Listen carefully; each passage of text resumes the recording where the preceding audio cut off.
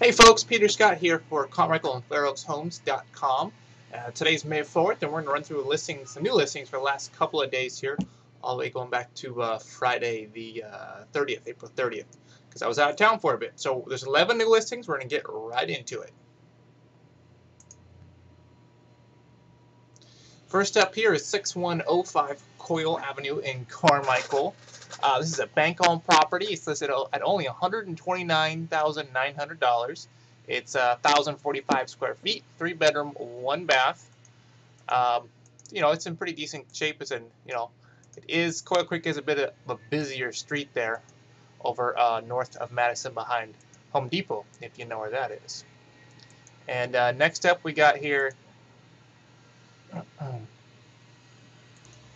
3111 Terry Way in Carmichael also. I believe it's kind of the same area. This one's listed for $185,900, and it's a 3-bedroom, 2-bath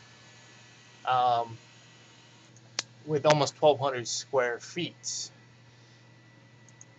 And next up we have here 2301 Fallwater Lane in Carmichael, and this is over off of El Camino. This one's listed for $259,000, and it's a 3 and 3 with 1,572 square feet. So good looking house there.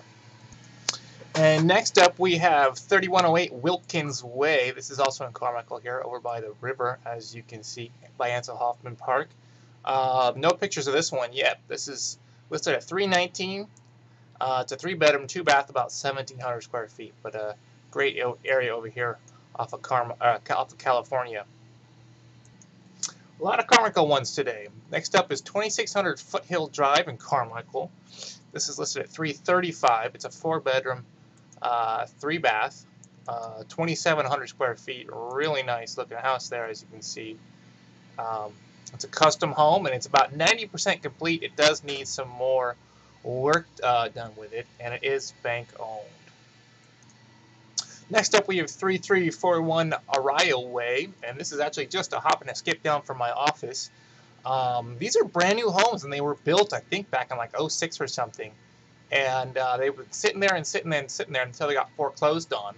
So I haven't been inside, but they look pretty nice from the outside. Although one thing you gotta know is here's Arroyo, and here's some dumpy apartment buildings right here. So it's not the best location, in my opinion. But it's listed at $349,000, and it should be a good looking house. My office is right there.